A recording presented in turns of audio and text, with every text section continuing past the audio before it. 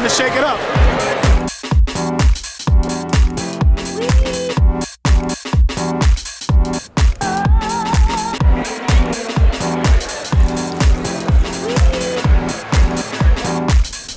I'm headed into one of the top cocktail festivals in the U.S. to experience some cocktails, some food, and yes, some culture.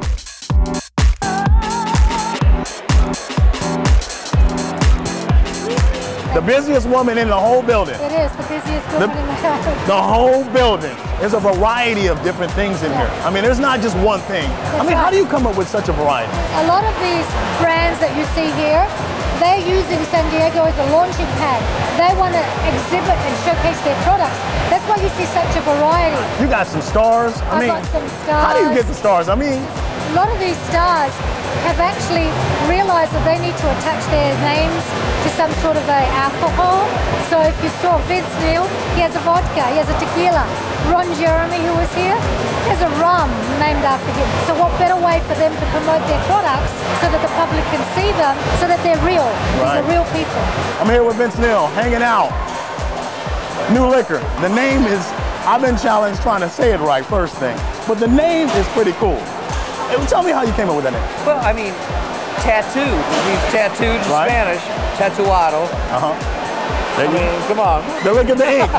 The ink tells it all, right? The ink tells it all, yeah. I mean, tatuado is tatuado. You have a couple different things. You got tequila and vodka. I mean, that's a challenge in both. Well, I mean, I've had tequila for a long time, so that was an easy one. Right. But I figured, hey, might as well do vodka. Now I got rum coming out, too. Whoa. Got an energy drink coming out. You don't play. Gotta go big, man. Go big or go home, right? Go big or go home. Go big or go home.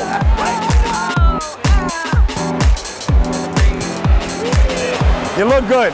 I mean, have you tasted it? Over and over again, at least 10 times today.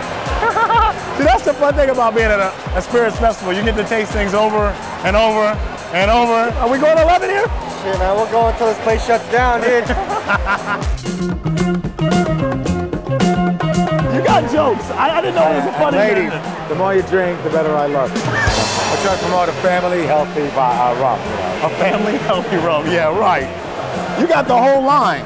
We got two. We got the dark rum and the spice rum. The joke is that Captain Morgan's on one leg, I'm on three.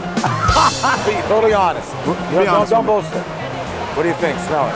Oh, that's some strong stuff. How's it smell? Don't put it on my nose, but it's strong. No. Oh, that's some good stuff. It's very vanilla-y, very, So, I mean, what? 96 proof. You look, what's the look there? I mean, you got like your face is kind of like. It looks like Che Guevara. This is a 20-year-old photo. I look better in the old days. But it kind of got like a swagger to you, you know what I mean? It shows, that's the rum real ages, I don't.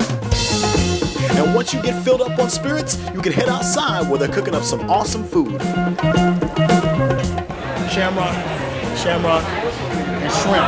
You didn't show me, that was like a secret rule. It was a secret. It was a secret. Snuck in at the last minute. We got inspired, we had some shrimp, had some good stuff. So I'm gonna have to taste that. And look at that. What's better? You just pull out some liquor. I'm gonna have to taste this. Liquor just came out of nowhere. Are you gonna add that to the shrimp? No, just add it to the belly. I'll add it to my bread. Let's see where it goes from there. What's this? What's you putting on there? This is a honey coconut hibiscus shrimp with a little bit of sambula leek chili. Everybody tries to cook shrimp. We burn them, you mess them up. What are you doing? Less is more. It's all seafood, right? Okay. It's whether it's calamari, whether it's shrimp, it's just got to be barely pink. And there's a little bit of a gray translucency to it. As soon as that cooks out, it's done. It's stopped. We want it to be tender, not chewy. And the only way to capture that is by doing it fast. You're gonna taste one of them. What taste is it's a little hot. It's got a little spice to it. It's a little hot, but what you're gonna notice is that there's give in the bite, right? It's gonna snap in your mouth a little bit because it's cooked right.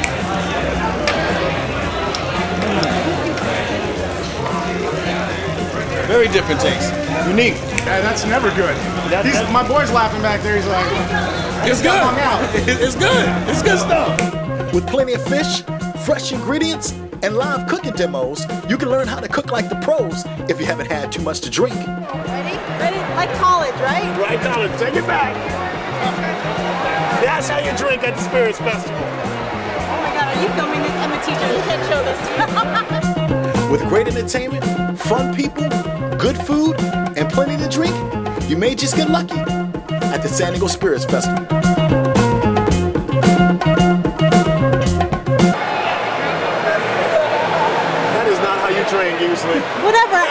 being dainty. She's trying to play it. I was being feminine. Thank you for watching, and make sure you subscribe to us. Click the top video to see our previous episode, click the bottom video to see our first season, and remember to see INE TV.